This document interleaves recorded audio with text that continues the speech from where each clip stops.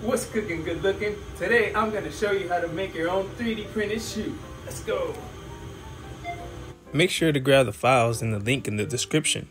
The template is provided by Zellerfeld.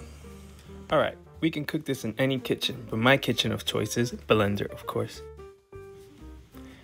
Alright, here's our low poly last. Let's go into edit mode and make sure you're in face select mode.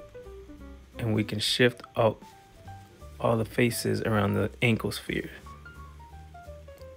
You can come over here and click on circle select and shift select all the top faces, X, and delete the faces. Let's go to the modifiers tab, the little blue wrench, add a modifier and a subdivision surface. 2 and apply. Then let's add another modifier, a Shrinkwrap modifier, and change to outside. Target the high poly last, and change the offset to 0.5 and apply. Add a solidify modifier and change it to 8 meters and a positive one, and add even thickness. Apply. Looking good. Alright, let's go into edit mode and take care of the bottom of the shoe. Go into -Z and you can shift out these edge faces over here to like the faces. And over here we're gonna have to use circle select.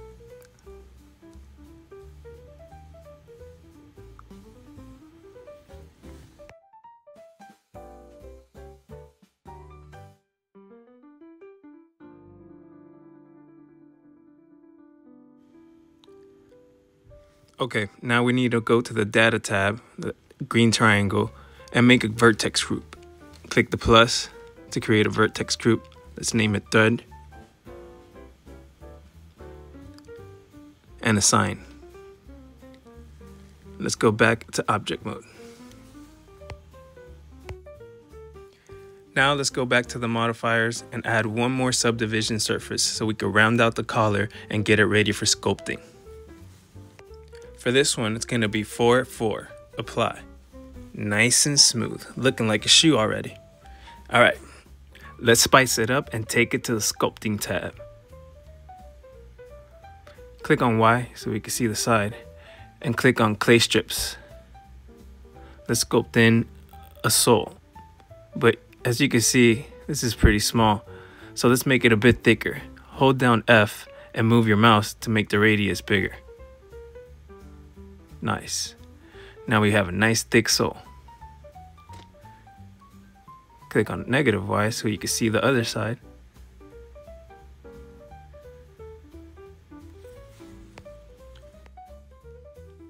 Okay, very important. I didn't show this, but in brush settings, make sure you're in front faces only.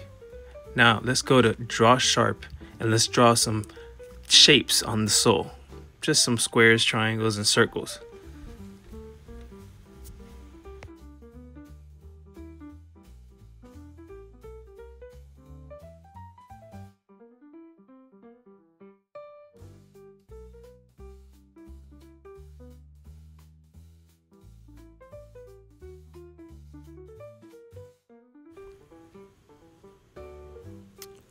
Bam, we got a spicy meatball. All right, let's go back into object mode. Let's deal with the thread down here. Let's go into the modifiers, add a displacement modifier, add new, change the coordinate to object, and vertex group, we're gonna add the group that we added earlier, thread group. Now for the object, we're gonna shift A and add an empty cube.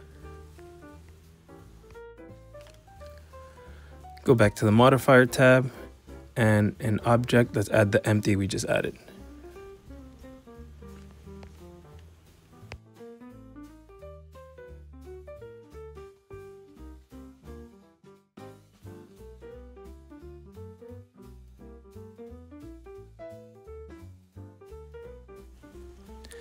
Head over to the texture tab at the bottom, the checkered flag one, And type, let's change the type from image or movie to wood. Now you can click on the empty object and scale it down until you see these nice wavy patterns. Nice. And you got a shoe. Let's apply that displacement. And there you go. Let's get it ready for the printer.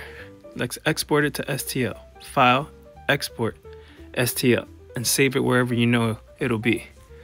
And there you go. You have your first 3D printed shoe. Let's make sure it's in selection only before you export all these files as one. Name it whatever you want, and you got yourself a shoe.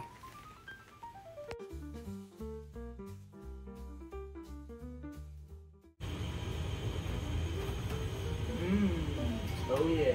Oh yeah. That's good. And there you go, the 3D printed shoe. Yeah. Make sure to like and subscribe so next time I can show you how to make these perforated. Yeah. Yeah.